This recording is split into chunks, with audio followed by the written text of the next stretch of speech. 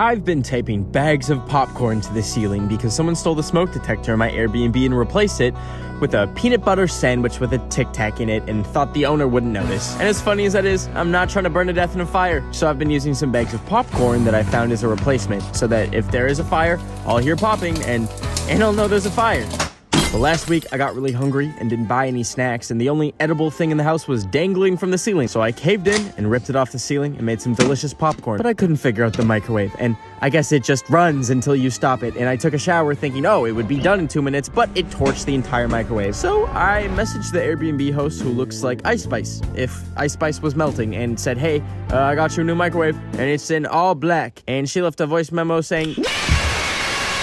So I said, all right, well, maybe if you bought a smoke detector, we wouldn't be in this predicament. And I thought I won the battle until the next day. My shit was on the sidewalk, and I think she pissed in it.